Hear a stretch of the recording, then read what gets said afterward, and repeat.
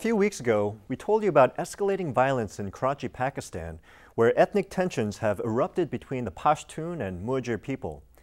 Since then, the body count has continued to climb, with more than 100 people killed in just the past week alone. The violence has caused normally bustling centers of activity to become deserted wastelands, even affecting the city's popular beaches. Our broadcast partner, Express 24/7, has this report.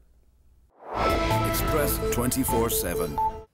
Karachi's beach, which once used to be a popular outing spot for visitors, is now deserted in the wake of target killings in the city.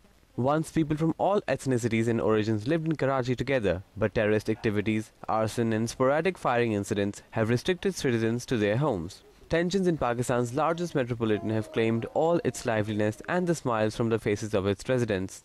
पिछले दिनों में मैंने देखा है कि यहाँ पे बीच पे इस टाइम पे लोग होते हैं, इस टाइम आज लोग जो है ना वो काफ़ी कम है, तो ऑब्वियसली जो आज हालात हैं उसका इम्पैक्ट नज़र आ रहा है. People are afraid to step out of their houses, fearing a stray bullet might hit them any time. Now the city's beaches and other amusement places are devoid of the usual hustle and bustle. Adults and children alike are unhappy with the turn of events. अगर बच्चे होते तो ज़्यादा मज़ा आता, अगर मेरे दोस्त भी यहाँ होते तो और ज़्यादा मज़ा आता. Dozens of people have been killed in the port city during the last few days alone, leaving Karachi mourning its dead.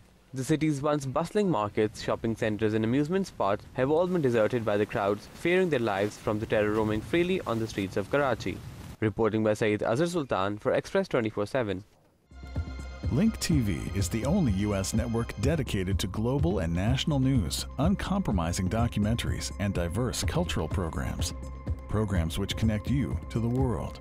To learn more, visit linktv.org.